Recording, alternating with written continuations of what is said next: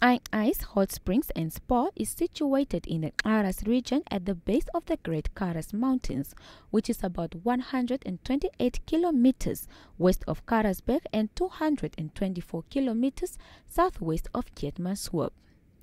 Ais is a Kwekwe word meaning burning water, referring to the sulphurous hot springs found in the area. The resort prides itself on its main attraction, which is the spa facility with a swimming pool fed with water from a natural hot spring. The pool's warm water offers a breathtaking relaxation and bears natural curative ingredients, especially therapeutic for people suffering from rheumatism.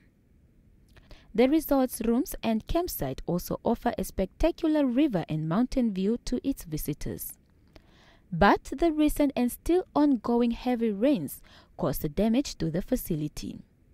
The NWR's managing director in a media statement said, overflowing rivers have caused extensive damage to the resort and campsites.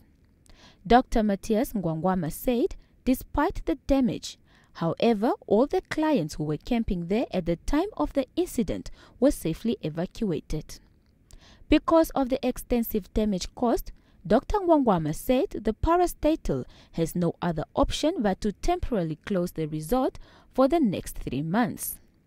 NWR will soon commence with the repair work for the resumption of business as scheduled, or at soonest, he says. July Nafuka, NBC News, Buntuk.